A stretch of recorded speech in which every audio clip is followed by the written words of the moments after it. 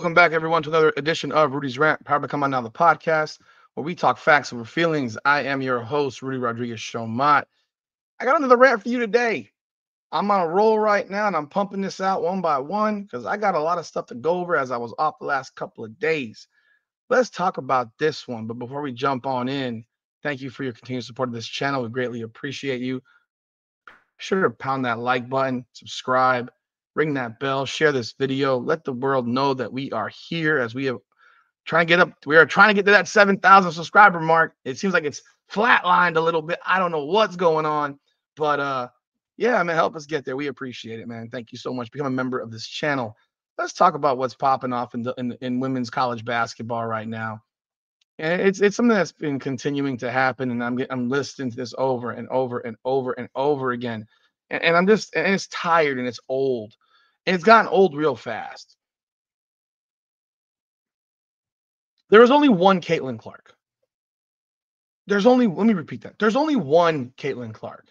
And this video is actually popping off because a couple weeks back, Ben Daniel and I did a podcast where we're talking about talent and all that.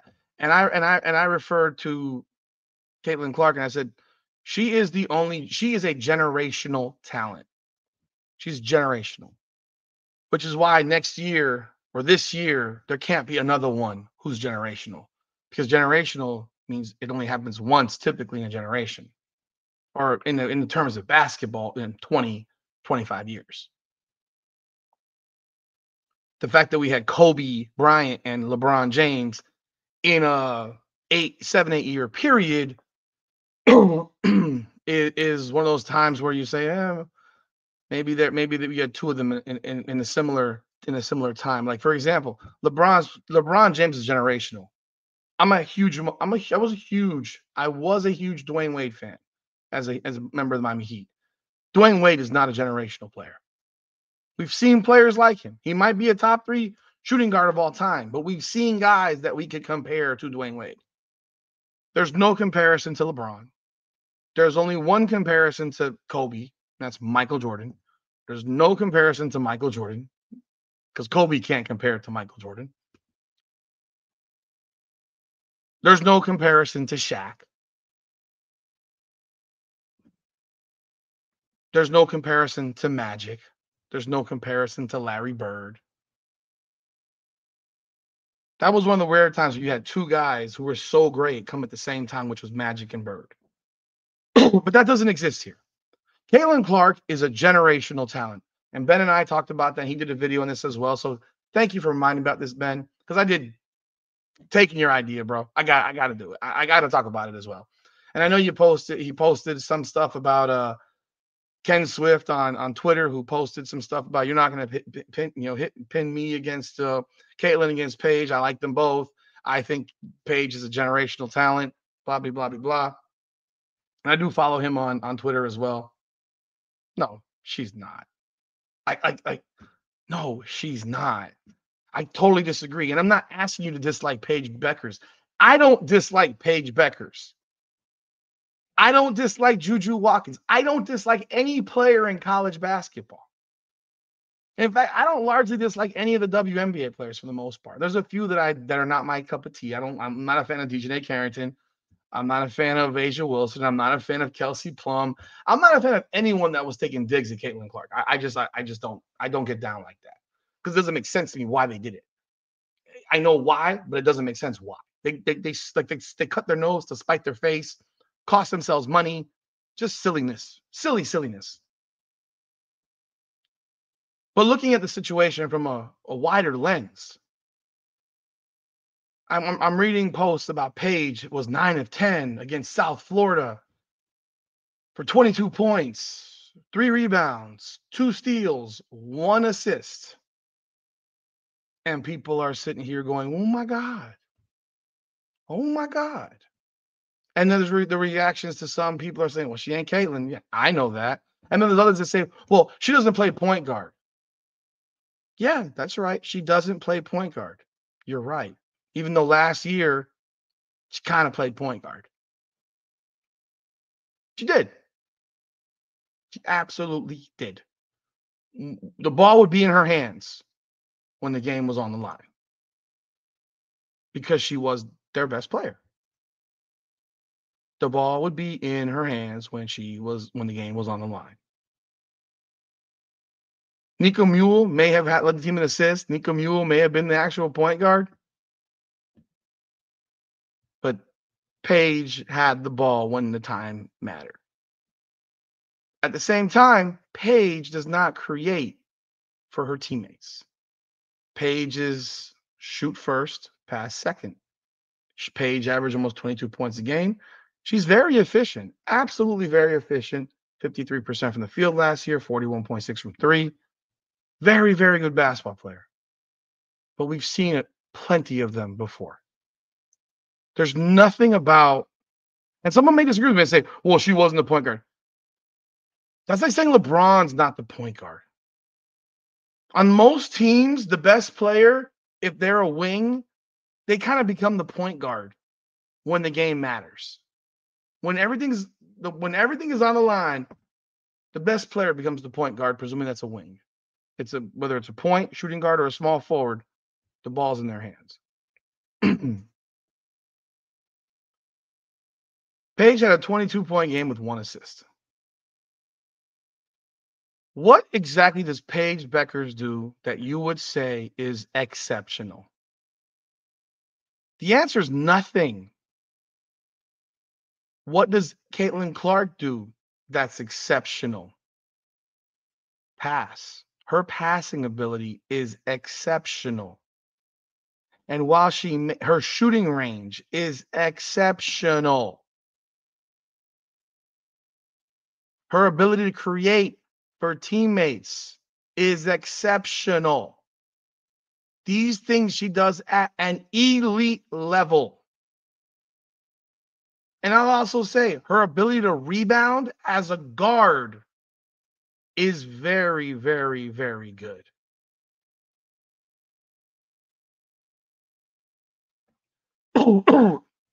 And she did all this playing with above average to good players.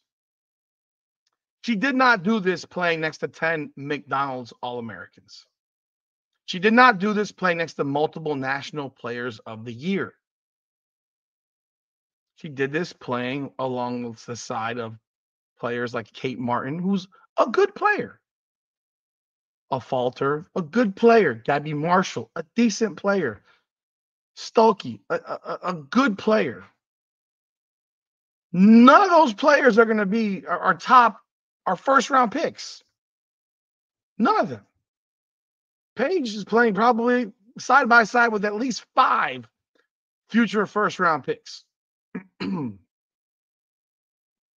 So when people jump up and down and say, oh, she had 22 points on 9 of 10 shooting, well, who the hell was the girl that just was 9 of 9 for Iowa the other day?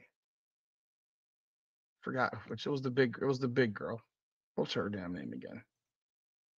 Trying to remember off the top of my head. I apologize. I will never be an expert at women's basketball when it comes to names. Why do I not remember her name?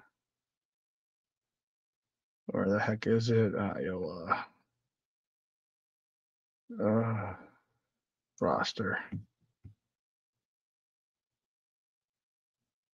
Addison O'Grady. Addison O'Grady was 9 of 9 in their win against Virginia Tech. Addison O'Grady is averaging 15 a game right now with wins over Virginia Tech and Northern Illinois. She was 9 of 9 in that win. 18 points. Are we going to go put her on the level of Caitlin Clark now? No. So don't use an outlier game of going 9 of 10 and sit here and say, oh, she's the best player in America. Don't compare her to Caitlin Clark. Don't dare call her generational when that term in itself means it's like once in a generation. It happens once over a period of time. If she was generational, you'd see a whole lot more than 22 points and 1 assist. She'd be averaging close to 30. She would do things that would make you buy tickets. At this point in time, is there anything that makes you buy a ticket to go see Paige Bueckers play? No. But people will sell organs to go see Caitlin Clark play. Caitlin Clark's merchandise sells off the shelves in seconds. Her jerseys sell it in seconds. Her basketball sell it in seconds. Everything she does sells it in seconds. That's generational. And that's not even on stuff that's on the court. That's everything around the court. Are you going to go buy a Paige jersey tomorrow because she plays at UConn right now? No.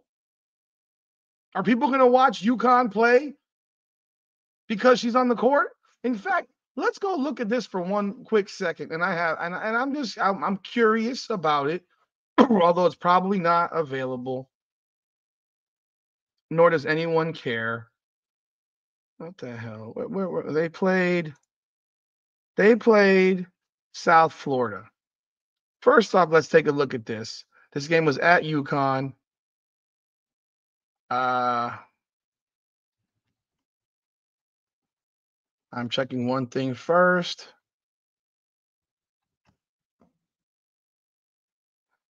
Okay, they sold out the building. That is a sellout.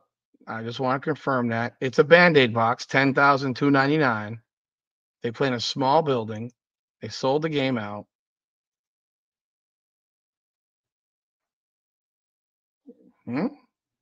Okay.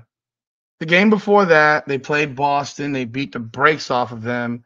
That game was being played in Hartford. They did not sell that building out. I'm looking at a video right now with the entire back upper deck is empty. Caitlin Clark didn't have empty buildings, man. Last year, there were no empty buildings. You never had sections of like I'm looking at a photo right now where you can literally drop a mattress.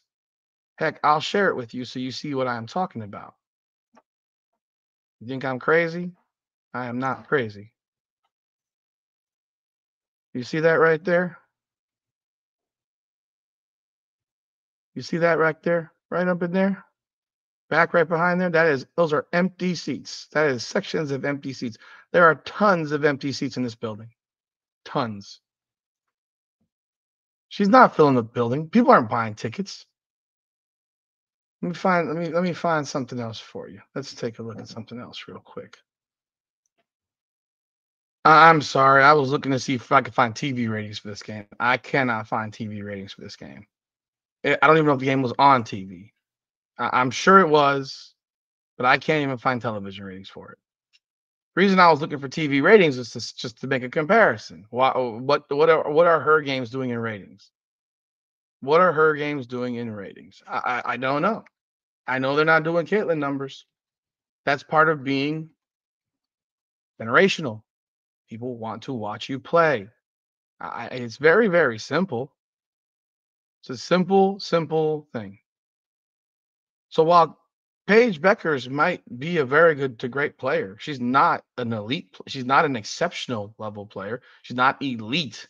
She's not on the Caitlin level. She does not make you buy tickets. She does not make you buy merch. Outside of her geographic area, which is Connecticut, people aren't going to go buy her jersey. Nobody cares. And I'm not trying to dismiss it. I'm just trying to get to this. I'm trying to get people to get past this thing of everything that someone does comparing her to Caitlin Clark. Stop doing it. It's just not right. I'm not comparing her because I know what it is. But some of y'all folks will jump on here and call someone a generational player when that's just not what she is. Some of y'all will say she's just as good. She's not. She's just not. And until you let go of that, we're going to keep having people say every time Juju Watkins plays a game, we're going to say, oh my God, Juju did this. She's the next Caitlin. No, she's not. She's not the next Caitlin Clark. And Paige, who's now in her 5th year and 23 years old, should be owning college basketball players. But I don't even think she's the best player in the country this year. As I said, I think Flau'jae Johnson's going to have a major claim to that thing. But I'm looking forward to see what the ratings are of that USC UConn game when that thing pops. We will see. We'll get a better idea to see what they draw. Because remember this, Caitlin was drawing 1 million people to watch games in February, January. She put 55,000 in an exhibition game in a stadium. Like, There are things that are transcendent of the game. Like she's I don't want to say she's bigger than the game, but Caitlin Clark is bigger than the game. She's bigger than the WNBA. She's on the level of Michael Jordan right now. Tiger Woods. Like this is next level stuff. She's LeBron James. Her marketing ability is through the roof. Lionel Messi, Cristiano Ronaldo, Kylian Mbappe. She's the number fourth ranked most marketable most marketable athlete in the world. In the world. Like, this is not normal. I'm looking at the list right now, and I'm actually shocked because I didn't look past the top 5. Paige is number 16, which I think is absolutely asinine. Coco Gauff is 13. Sunisa Lee's 15. She's a tennis player. Kayla Ledecky's a swimmer. Number 10. No one cares about swimming outside of Olympic years. So that's nonsense. I have no idea who Ilona Mayer is. She looks like she's a rugby player. She's yoked. Rebecca Andrade is a gymnast out of Brazil. Simone Biles, number 1. She's obviously the greatest gymnast in the history of the sport. You know, LeBron's 3, Messi's 5, Mbappe 7, Ronaldo 9, Travis Kelce 12, Lewis Hamilton 11, Noah Lyles 14, Neymar. You're not going to tell me that Neymar is less marketable than Paige Bueckers. Stop it. And you're not going to tell me that Asia Wilson is number 25. That's absolutely preposterous. Kelsey Plum 22, Brianna Stewart 21.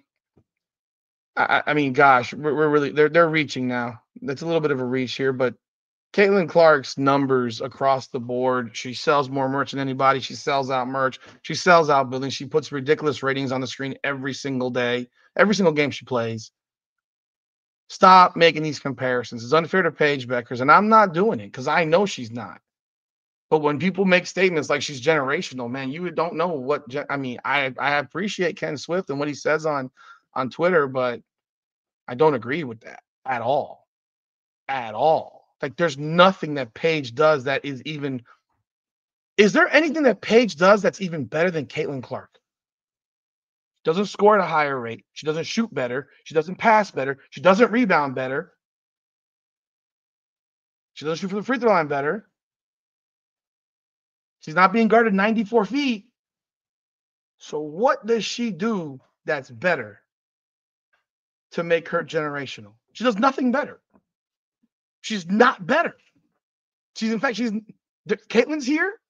Every other women's basketball player is down here. It's not close. Stop comparing anyone to a transcendent athlete.